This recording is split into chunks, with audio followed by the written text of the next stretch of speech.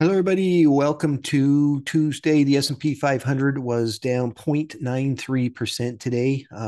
Kicked off by quite a few things. We got this strike in the ports that's going to possibly cause some economic problems. But the real issue was the fact that Iran was retaliating, sending missiles into Israel. And so, the market gets a little nervous. Oil prices come up. And oil prices, of course, coming up are inflationary. We're in an inflationary environment, so that becomes, an important component also. I think really it's just more, waiting and see what's going to happen over the next 24 hours or so, see what type of escalation we have.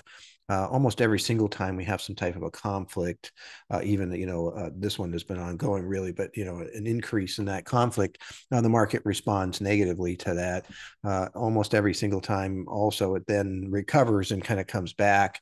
Um, it has to have some type of negative economic impact, which of course rising oil prices would.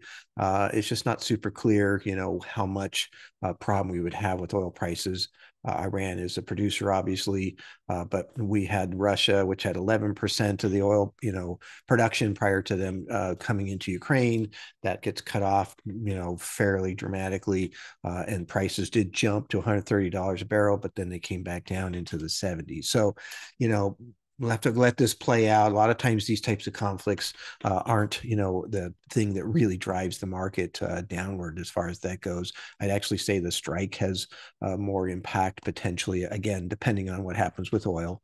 But the strike has, according to JP Morgan, it's about a $4.5 billion a day hit to the economy with these ports not being open. So hopefully they can resolve that quickly as far as that goes. So, on the reports that happened outside of this that kind of got buried in this news, job openings actually went up, the highest they've been, in the last 3 months. And so, again, that's just showing, I think, some recovering strength coming into the job market. Last week we had a fairly low first-time unemployment claims, and those types of things that are happening also. So, there's some pieces that are going along. Obviously, today we're having, some issues. I have noticed one thing interesting here. We've had some run-ups at the end of each month in the last, couple of months, and then the market falls at the beginning of the month to finally recover, in the second half of the month. So, it's an interesting pattern. We'll see how that goes. October coming into an election, again, people are going to probably hold back.